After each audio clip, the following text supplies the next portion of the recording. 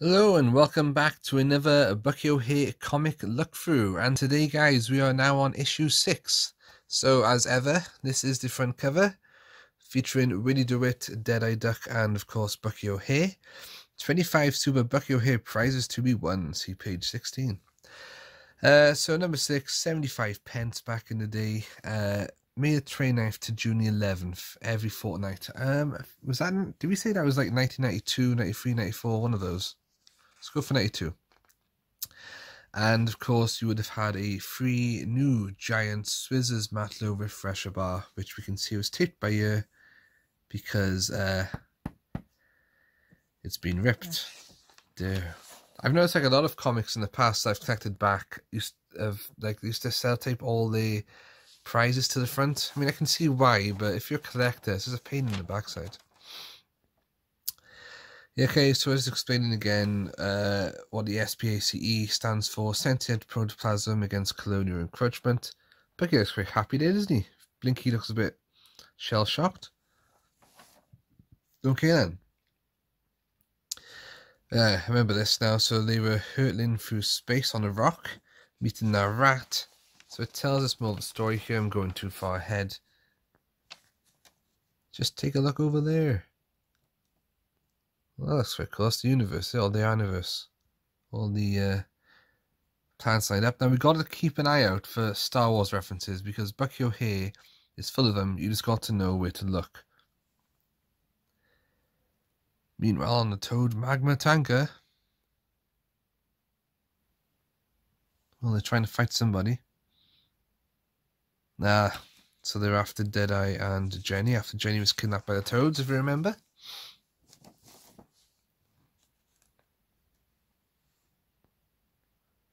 That looks like the Toad, what's it called? Croaker, Toad Croaker there. My gosh. My Bucky O'Hare knowledge is starting to dwindle. You know, Duck, sometimes you're smarter than you look. I never accept compliments from witches, lass. Oh my gosh. I absolutely do love the the dialogue, the script in these comics. As a kid, I never really picked up on it, but having gone back through these comics is quite an eye-opener. Okay, this is one of my favourite bits. We have the hair mail. Dear Captain O'Hare, I have written this letter to inform that I have discovered an alien life form. They call themselves baby flies. Oh, we don't like baby flies. We don't like flies at all. Their habitat is very warm and humid, and they are very shy vegetarians, but can be dangerous when annoyed. The baby flies are very clever with plants, and you could use them to your advantage as they could help you to invent some sort of toad repellent. They live on planet Zogo in the Centaria constellation. Yours sincerely, Martin Elthorpe from Stockport. Martin, you're now in a YouTube video. Been mentioned in the YouTube video, anyway. I wonder if these people still remember sending these letters in, if they ever actually saw them published. Many thanks for your suggestion, Martin, which is now winging its way to SPSC Central Command. The only problem I see is that Toad's favourite meal is flies. And if they discover, well actually, flies. Oh, we got a spelling mistake there. And if they discover this planet, they might think it was time for a snack. Thanks. Also for the sketches of Centaurians. Where's the prize of £3? You could get a prize of £3 for sending a letter in. That's cool, didn't know that. They're quite happy, don't they, these flies? Yummy, look at all those fresh, tasty baby flies. This is getting weird. Okay, Star Prize, a drawing of the Toad Air Marshal, slimy, ugly, warty, from Craig Smith of Halifax, who won a Hasbro figure. Wonder which one you had, Craig. Maybe you end up with Air Marshal. Hey Bucky, really cool. Show them Toads you ain't no fool. With your mega team at your side, watch them Toadies run and hide. The Storm Toads are out to make us trouble, so get there, Bucky, on the double. Clean up the Toads from outer space and make it a much nicer place. Some Toads. Geraint Neagle Pontypool. That's cool because that's where I work. So everyone to know. I wonder if that person's still around. Thank you, Geraint, for your letter. When it comes to poems, I've never read better. Thank you, Geraint, for your letter. When it comes to poems, I've never read better. With Earthkid support, how can we fail? So keep on writing to Hair Mail. If the toads are coming, don't despair. They won't get past me, Bucky O'Hare. Wins a prize of £3. That's pretty cool. I enjoyed that page this time. Yeah, I wonder if you still live in Pontypool. I'll come and say hello. Okay, so then it carries on the story. And wow, Deadeye and Jenny have taken a toad double bubble there.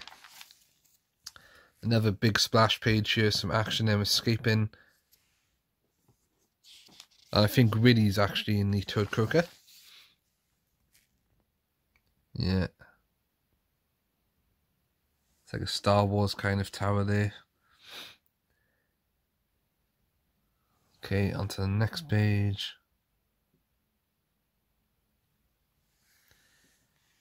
I think not long after this comic, the UK ones start going into their own story, because the first issues, like 1 to 5 at least, all featured this by here, this rat, Bucky and Blinky on this rock going hurtling through space.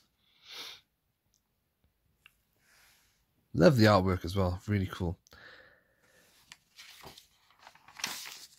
Yeah, so America and UK followed the same thing until the UK actually went on to publish more issues themselves.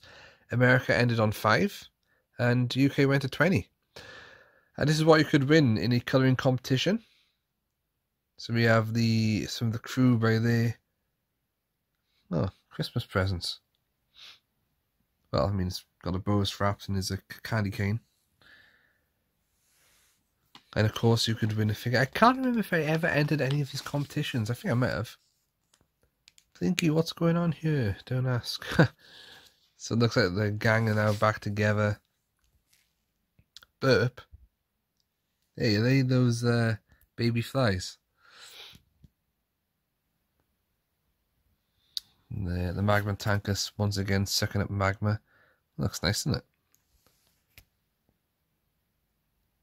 Toadie Marshall's getting a bit flustered. This has gone too far. To vaporize the entire planet. Death Star.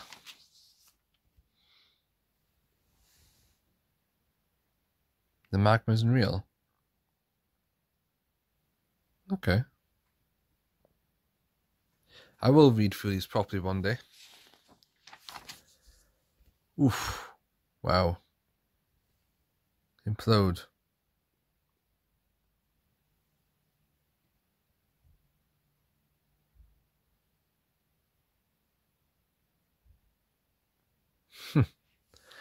That's how you get rid of a Toad magma tanker. Then Willy goes home to San Francisco.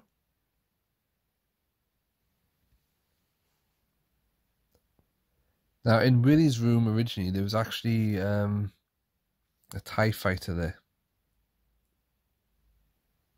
Still can't see anything at the moment.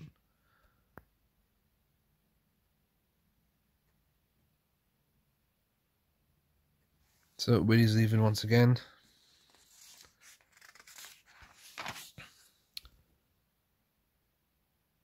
Wait, his door's gone. Oh, looks like Willy Stuckley is a bit upset. I wouldn't mind going to a different universe at the moment, I can tell you. Universe, universe, whatever.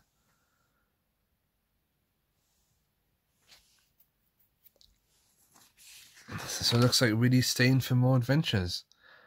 Well, I guess I'm homeward bound. Then you got Bucky, Jenny, Willy, Deadeye, and Blinky. Next issue. Dun dun dun. Meet the most powerful toad ever created, the meanest of the mean, the baddest of the bad, Toadborg. He is pretty bad. And on the back of this issue, Collector Crew is actually Bruce, the Berserker Baboon, ex-chief engineer of the Righteous Nation, killed in the line of duty, gone but not forgotten. Build your own SPSC Crew wall poster by cutting out and keeping this bright pin-up. Next issue, Bruce's brother, Bruiser. Yeah, Bruce was killed in the comic. In the cartoon, he actually only got transported to a different dimension. Right, guys, that has been issue number 6. Thank you for watching, and we'll catch you for issue 7 shortly.